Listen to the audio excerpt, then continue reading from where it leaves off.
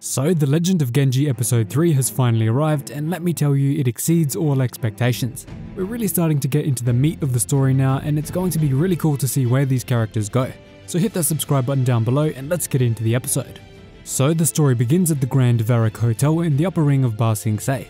This place houses all of the richest and most important people in global politics when visiting the Earth Kingdom. Nice to see our boy Varrick expanded his empire out to the rest of the nations over his lifetime. And he even kept the water tribe flair, so nice little touch. Moving inside the hotel, we enter the room of Fire Nation Diplomat Hitomi Hibana and her daughter Aiko.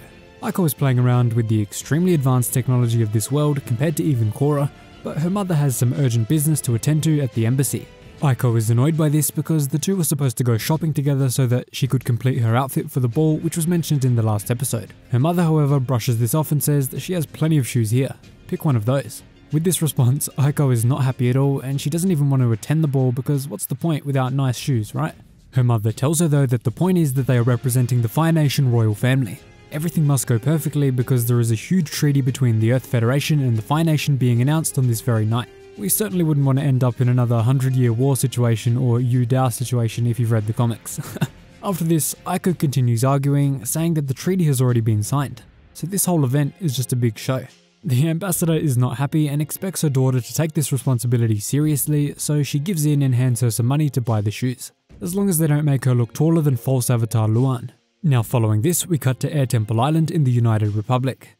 The island is lush and beautiful as usual, and we are immediately greeted by Master Rohan. You'll probably remember Rohan as the newborn son of Tenzin and Pema from the Legend of Korra. Nice to see him all grown up.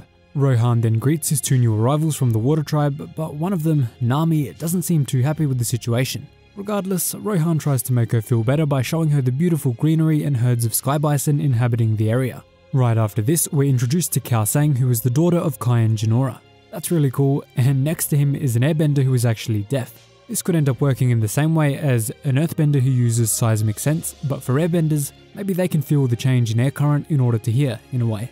Rohan introduces Nami to them and lets them know that she will be Jinora's new apprentice. Kao Sang then blurts out that she's the haunted girl, but Rohan is quick to jump in and tell the others that she's not haunted, just spiritually gifted.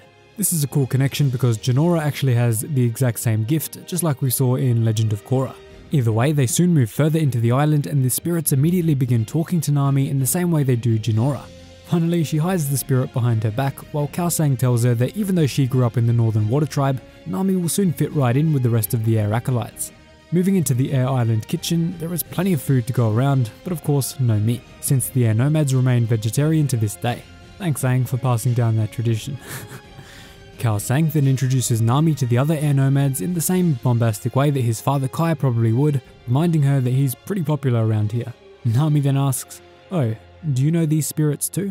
This confuses the others of course because they don't have the same gift that she and Jinora do and can't see the spirits. At this point, Nami is embarrassed and brushes the whole situation off, not wanting to speak of it any further. And that's where the episode comes to an end. Do you think Nami will have a major role in this series, and what's going to happen when Aiko and false avatar Luan meet? Make sure you subscribe to find out as soon as it happens. Thanks so much for watching guys, really hope you enjoyed the video, and I will see you in the next one.